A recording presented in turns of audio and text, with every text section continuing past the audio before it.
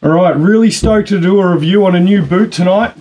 Now you have to bear with me because I am starting to lose my voice a little bit, but I do need to give a big shout out to Head because they've hooked me up with a bit of a sneak preview of a new ski boot coming out for 2020, the Edge Lyt 130.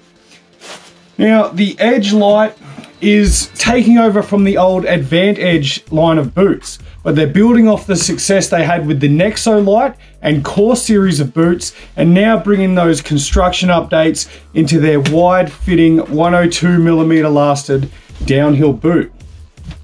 So you can really qualify this one as a wide fitting performance boot, especially in the 130 flex. Some really interesting construction concepts have gone into this, and there's an absolute ton of features that we can talk about. But the first thing you'll notice when you pick this boot up is just how light it is. Now it has the weight of a touring boot, so that is really impressive from the get-go. So delving right into the construction of the Edge Lyt, now it is made from a graphene infused PU. Now they really promote this graphene in the aesthetic of the boot. You can see down the side you have the hexagonal pattern printed into the outer of the shell. They've also taken that hexagonal look, they've used it in the liner materials and also molded it into the top of their shell. So that's just really cool, promoting the graphene that they've used in it. There's some really cool other construction elements to this. As I said before, it is a 102mm high volume lasted boot, but it also includes their form fit. So it is a heat moldable shell as well as a heat moldable liner. So it's one that you're going to be able to get some more expansion. Now, why this boot is so light also is they've been able to save about half the weight than what they used in the makeup of their old Advantage series. So that's giving really thin shell walls. But to sort of counter for that and really give this boot high performance, I'm going to see if I can open this up a little bit and show you their construction called High Top Tech. Now that on most overlap boots, when it comes to under the cuff, they're finishing quite low. Head have brought the construction of this shell all the way up to above where the cuff sits. Now that gives it great performance, but also helps lock in the tongue of the liner and hold it all nice and stable. The other thing that's given you a bit of resistance on the flex of this boot, why it gives it its 130 rating, is the Duo Flex. Now if you see this Duo Flex, it is this little ridge built in there that as you flex the cuff forward, you get a bit of resistance, it bulges, it's very active, and it responds back up. And then I just want to show you in some more detail how this cuff now wraps with this high top tech. So you can see on the lower shell, it's coming all the way up to create this high top, and the cuff is not wrapping like a traditional overlap. We're only getting the wrapping from the buckle ladder side of the cuff. You can see here they've stopped it short. You've got your 2 layers of the lower shell, your single layer of the cuff. Once that's buckled into place, you now have 3 layers all locking together from the front. Now shape-wise on this boot, it fits quite long. The actual size of this boot is very impressive from a shell perspective. It is quite broad. Also the toe box is very open, which is great for having a wide foot fit into this boot and then molding, getting a good expansion. Instep height is quite generous, but the lock that you get in the back is very impressive. Really good heel hold. We'll talk a bit more about that when we get to the liner. But the other concept that they have in the construction of this boot is what they're calling Smart Frame. Again, it's just adding extra stability, power transmission through the bottom of the boot. Moving right along to talk a little bit more about the liner, and it's actually quite impressive right out of the box. Stepping into this boot, you do feel like you have a good grab, and there really is a nice shaping in the back of this liner. They're using high quality materials. You've got leather up the top here, quite a solid ripstop fabric around the lower leg, and then you have some nice pre-formed shape in around the ankles.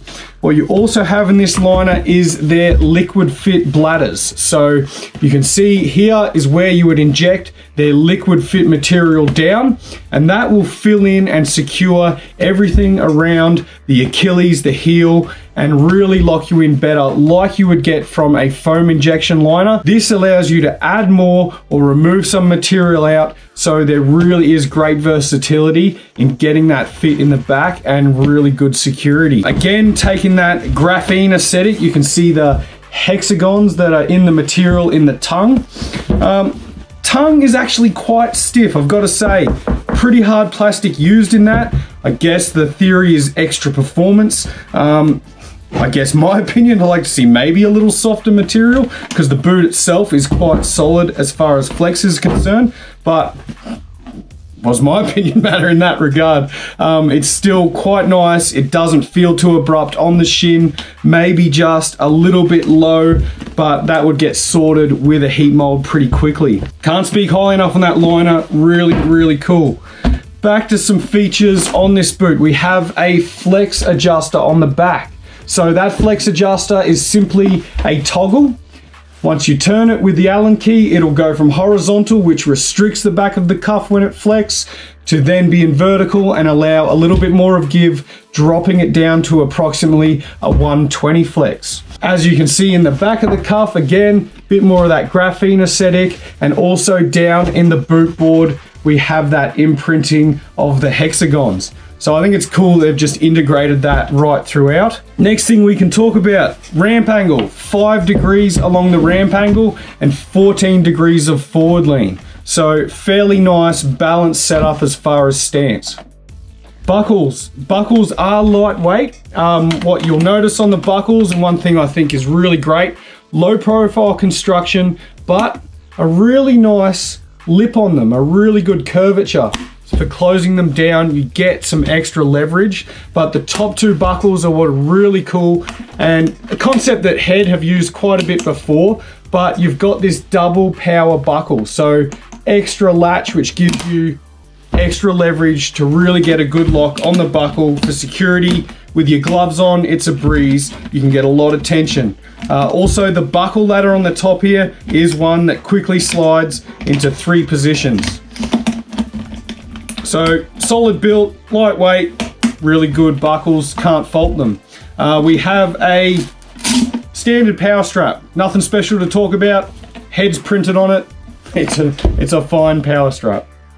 So we do have a little bit of adjustment in the cuff, just on one side, that we can alter the angle of the cuff. Also soles, it comes standard with just regular Alpine soles, but you do have the option of adding grip walk to this boot. So overall, my opinion on the Edge Lyt is very positive. When we're looking at a boot that is wide fitting, high performance, it really is a boot for me that's in the top 3, if not the standalone favorite right now. Being 102mm lasted with form fit, it's going to expand really easy, but the other benefit, if you need a wider fit and being able to snug up the back with the liquid fit, it's a pretty cool combination. So for someone who's maybe a bigger guy, 6 foot plus, 200 pounds plus, wants to get still a high performance boot, this is going to be one you need to consider. Also, what we're looking at, it's a boot that has a very active flex. With these thinner walls, it really has quite a bounce to it. You could say a reactivity to it. So you'll see the boot bulge as you flex in it, but when you take this boot into colder temps and on snow, it's gonna have quite a lot of power. So quite spacious throughout the shell fit. You can snug it up with the liner. Really awesome combination. So pretty stoked on it. I'm gonna go ahead and give this one a high rating of 9. Thanks guys, catch you in the next review.